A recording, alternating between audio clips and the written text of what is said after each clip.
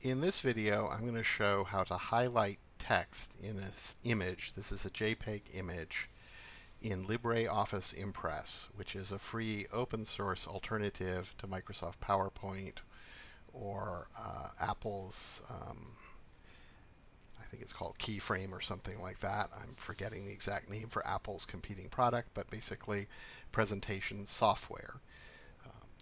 So here I'm going to show you, this is LibreOffice Impress. Let me just show the about for it. Okay, so this is LibreOffice. It's a free open source alternative to Microsoft Office that I use fairly frequently. And one can do a lot of effects with it, given a little bit of fiddling with the program, with its controls.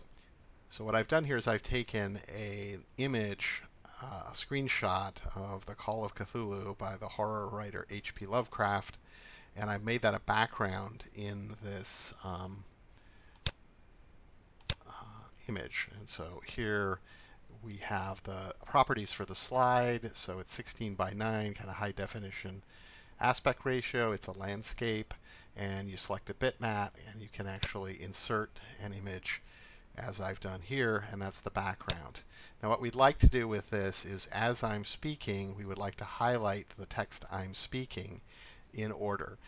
So I can make videos with this or do other things. So when you're speaking the text, the viewer can also see that what I'm talking about. So let's just show how it works right now. So The Call of Cthulhu by H.P. Lovecraft, found among the papers of the late Francis Wayland Thurston of Boston. Of such great powers or beings, there may be conceivably a survival of a hugely remote period when consciousness was manifested, perhaps in shapes and forms long since withdrawn before the tide of advancing humanity, forms of which poetry and legend alone have caught a flying memory and called them gods, monsters, mythical beings of all sorts and kinds. Algernon Blackwood, The Horror in Clay. So that's the start of the story. Algernon Blackwood was a famous horror writer from the late 1800s. But now, how did I actually do this? What I've done here is each of these yellow highlights is a line. So for example, here you insert the line using this line icon. And I'll show how to do this in a minute, but I just want to set up how this is done. So each of these highlights is a line. And what I have done, and I'll show again how to do this, is I've changed the default line to have the yellow color, and that's the color often used for highlights. I've changed from 0 transparency to 60 or 50%, and that means I can actually see the text in the image through the highlight, but I still have the highlight, and I made these much wider so they cover all of the text here. So let's show how to do this for another paragraph or another section of text. So I start here, and I'm putting in a line. So notice I see the default settings for the line. So the first thing that I do is I make it yellow. Second thing that I do is I make the line much wider. So I'm going to try 85 printer's points. And the third thing that I'm going to do is make it transparent. So we'll just try 50%. Now you can in fact see that you can see the printed text in the JPEG image here through the yellow. So you have a genuine highlighting effect. The final thing we need to do is make it appear and disappear. We do that through the animation controls here. So this is properties and a bunch of other things. On the side here, we want to do animation. You can see the animations for the previous sections of text. So we want to add an animation that puts the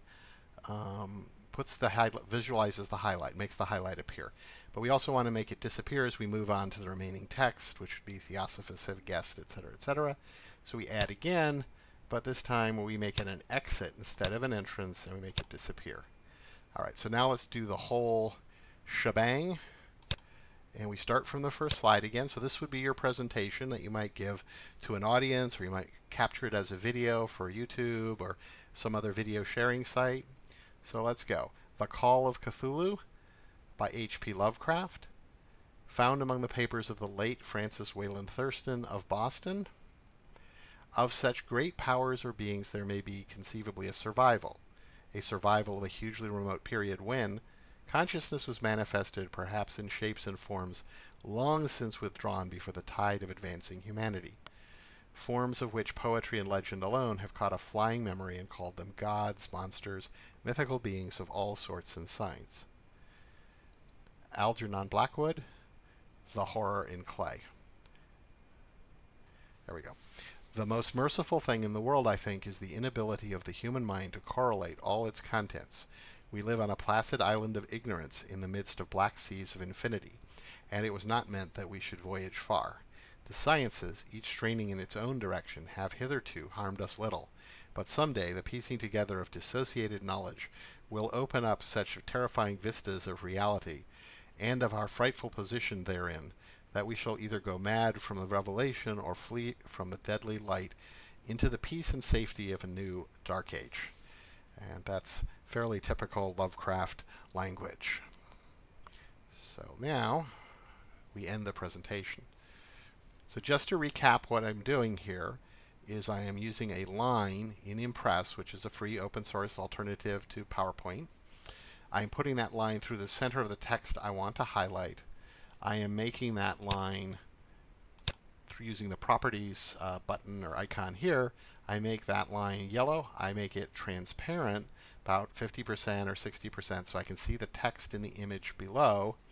And I make it much wider to cover the text than its default size.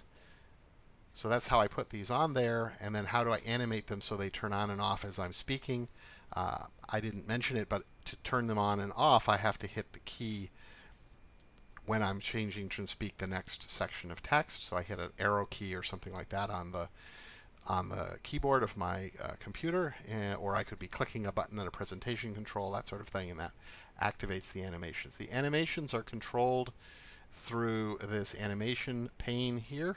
So you click on the animation, you see the animations. So there is a command for each of these lines. So you'll see horizontal line. We enter and we appear, and then we exit when I hit the next. When we hit the next key here. So I think that's about it. Let's see. Let me check something else here. Yeah, one thing. Okay.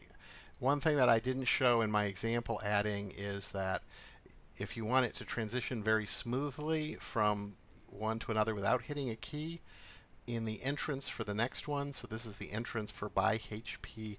Lovecraft, instead of having to click to make it happen, I can select from this pull down here, not on click, but with previous. So that means when I hit the arrow key that makes the highlighting of the Call of Cthulhu disappear, I immediately highlight H.P. Lovecraft. I did not do that with my example where I showed you exactly or mostly how to do it. So let's just show that again. All right, so I hit the arrow key at this point. It's highlighted, and I would say the Call of Cthulhu. Hit the arrow key, it immediately advances to by H.P. Lovecraft. I hit the arrow key again. It de-highlights the text I'm no longer speaking, and again it highlights this. So I would say found among the papers of the late Francis Wayland Thurston of Boston. I hit the arrow key, which removes the highlight there and creates a new one. So let me show you how to edit my final example and show how to do this on when you're actually creating this. So let me get out of this. All right. So let's go down to this one. And right now the default is on click. So that's why I didn't see it transition smoothly like that in my first example. So I can go to with previous, and now what's going to happen is when I deselect or I de-highlight the Horror in Clay, it will actually do that. So it will actually highlight the final paragraph. So let's start again. I'm not going to recite everything. I'm just going to show kind of the process. So I hit the arrow key. I get the Call of Cthulhu. I hit the arrow key. Now it highlights by H.P. Lovecraft. Again, Algernon Blackwood, The Horror in Clay. Now when I hit the arrow key, it removes the highlight from the Horror in Clay, and it highlights the opening paragraph of the Call of Cthulhu, which is one of H.P. Lovecraft's most famous horror stories. So that is, in a nutshell, how to do this with LibreOffice Impress. The controls, much of this is the same. In a previous video, I've shown how to do some of the same types of thing in LibreOffice Writer, which is their Microsoft Word clone, and you can probably do it in their spreadsheet and other things, although I haven't investigated that. However, if you want to create a presentation, either that you give personally with some text, and you want to read the text, that's really important perhaps, bulleted text, something like that, to an audience, or to an audience over YouTube or the internet, this is a fairly easy way to very simply add highlights to a still image, a bitmapped image like a JPEG or a PNG file or Windows bitmap, all of these kind of formats. You can do it this way fairly quickly, and you have a lot of fine control over what happens. It's one of the issues if you were to use, first of all, the editor I like to use, GIMP, has a very awkward way to add highlights to an image, and you have to actually create a series of images with the appropriate text highlighted, whereas this method means I can go through, I just need one image, and I just go through with the line components overlaid as I showed here. So in a nutshell, this is a very easy way with a free open source program. You just download it from the LibreOffice website.